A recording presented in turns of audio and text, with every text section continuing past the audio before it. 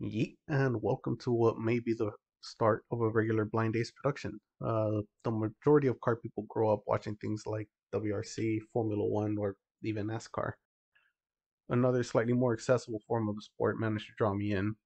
Time attack events, which now have a global presence with World Time Attack Challenge and Super Lap Battle, have been happening since the late 90s and have only taken the mainstream in the last few years. Even so, this category's history and some of the incredible accomplishments within it have still been greatly overlooked today.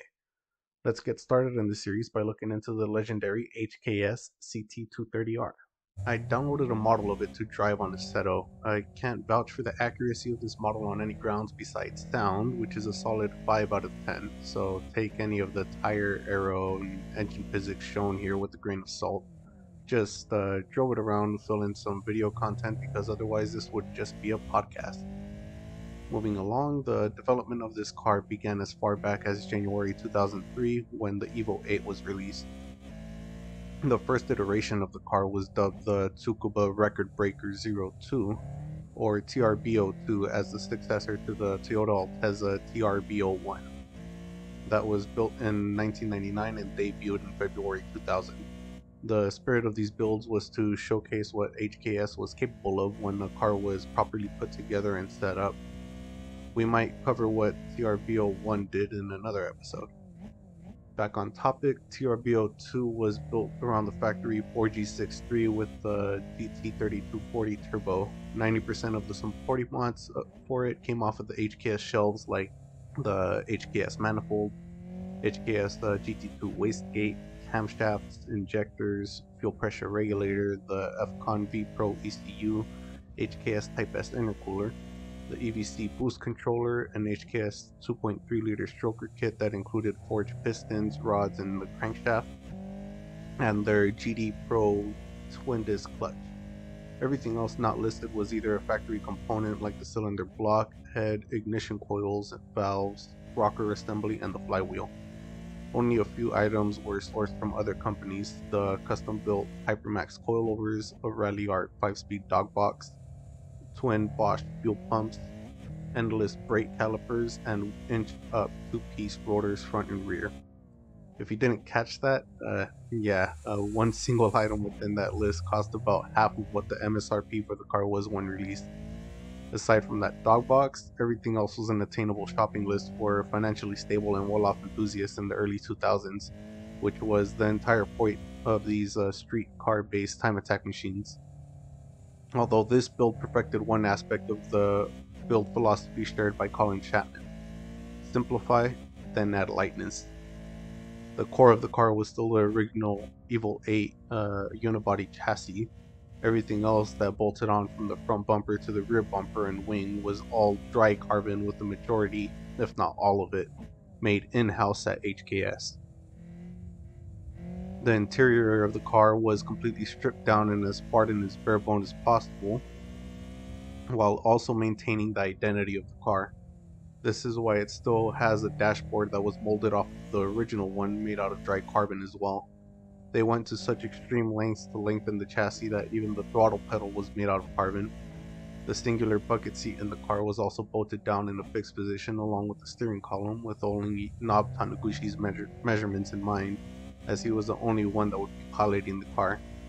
I don't have any solid numbers or dates on how long the car was originally under development, but the earliest video I could find of TRB02 is from December 2003 at Tsukuba Circuit. Nob Taniguchi drove the car around the circuit in 55 seconds flat that day. The following year, on February 1st, the car was demonstrated again around Tsukuba and set 54.739. Later that day, Nob went back out for another attempt. He had just exited turn 1 and was going into the braking zone after the S-curves when the brakes locked up. Nob kept the brakes on as the car veered to the left into the brown grass. The car bounced and shot back to the track through the track surface, finally crashing into the tire wall head-on. I can't find any more details about the accident aside from that.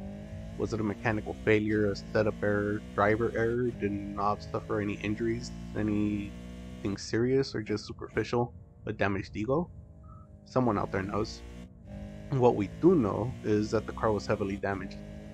It required and underwent a substantial rebuild. Nothing really changed in the design of the chassis that's noticeable, at least, but there was a minor visual change.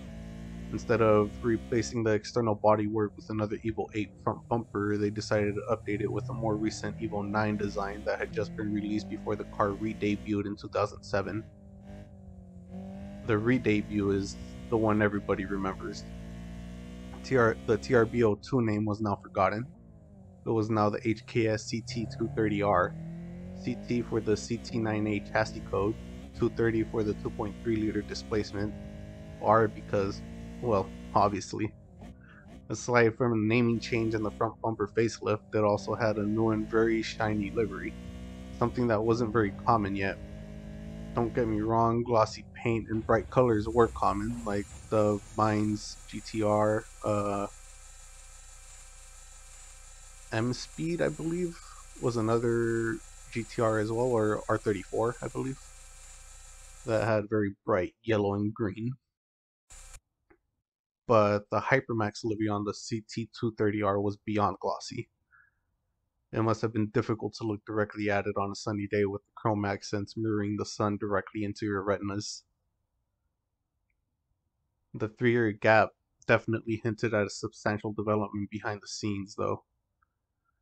It's been impossible to find detailed information on the development, so I can only speculate that it was something to do with the accident. Something had to be diagnosed or sorted before allowing Taniguchi to go full send again. The moment he was let loose, though, at the 2007 Tsukuba Super Lap event, the CT230R was driven to a 53.589 lap, a record that would stand for 5 years. HKS wasn't done there, though. They proceeded to parade the car around various circuits in Japan, setting lap records left and right. Unsatisfied, they shipped Taniguchi and the CT230R out to the US to attempt setting a record at Buttonwillow Raceway near Bakersfield, California. Super Lap Battle was is an organized event that has been held in the US since 2004 at various tracks. Very obviously inspired by the Tsukuba Super Lap events that have been officially held every November since 2000. Originally, it was only hosted at Buttonwillow Raceway, but now they host events at various tracks in the US.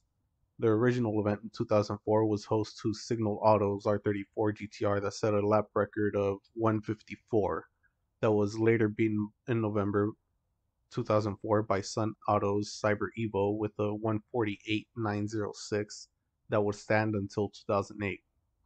Both of those cars were driven by Tarzan Yamada. In November 2008, the CT230R and Nob Taniguchi arrived to shake up the competition. Not only did they shake up the local American tuning shops, but they demolished the Cyber Evo's 148 with the 143.523.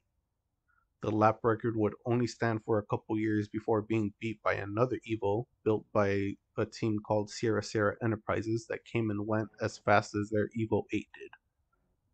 All said and done, I don't think any of the lap records of the CT230R are still standing today, but the fact that many of them stood for longer than 2 years speaks volumes.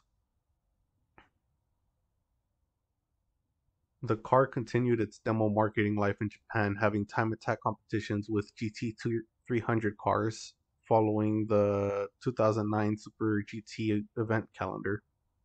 As a send-off competition, it raced against its first rival once again, the Cyber Evo, around Fuji Speedway and won.